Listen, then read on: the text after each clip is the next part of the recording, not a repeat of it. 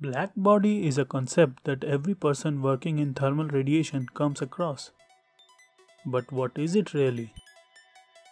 Anything that looks black is a blackbody?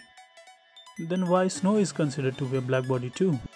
In today's video, we will understand what is a blackbody and what are its characteristics. The idea of blackbody was first introduced by Gustav Kirchhoff. Blackbody is a body that completely absorbs all the radiation incident on it from all directions and at all wavelengths without any reflection. That's why it is known as a perfect absorber.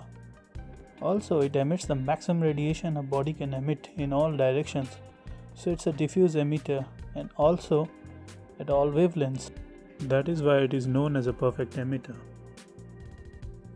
The closest approximation of a blackbody is achieved by a cavity with a hole whose inner surfaces are at a uniform temperature. If radiation enters through a small aperture, it is likely to experience many reflections before re-emergence. Since some radiation is absorbed by the inner surface upon each reflection, it is eventually almost entirely absorbed by the cavity, and the blackbody behavior is approximated.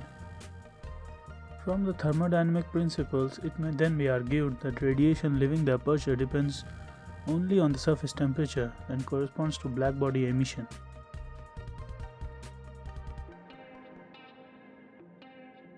Since blackbody emission is diffuse, the radiation leaving the cavity is independent of direction.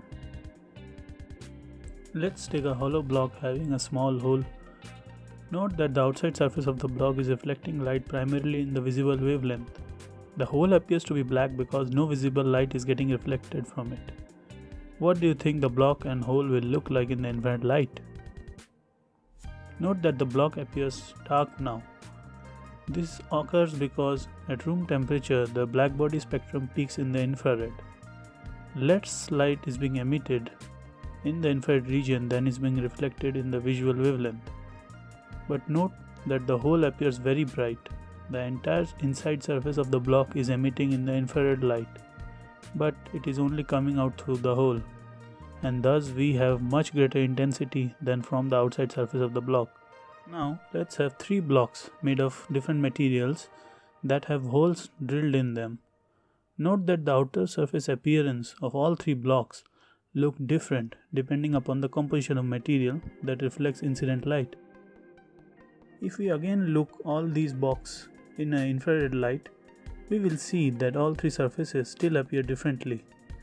The three materials emit and absorb radiation differently due to their different emissivity of the surfaces, but the holes still appear equally bright.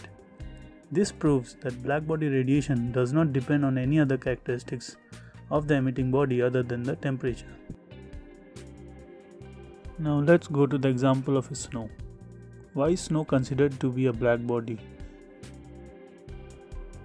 If you see, snow is actually not a black body in the visible region of the electromagnetic wave spectrum. It is a highly reflective invisible part of the spectrum, and that's why it looks white in color. But in the infrared region of the spectrum, it absorbs and emits nearly all the radiation, and therefore it is a black body only in the infrared region. And since blackbody concept is related to thermal radiation and the heat is generated due to infrared region of the spectrum, we can say that snow is also a blackbody. If you like this video, kindly like and subscribe and keep watching for more interesting videos.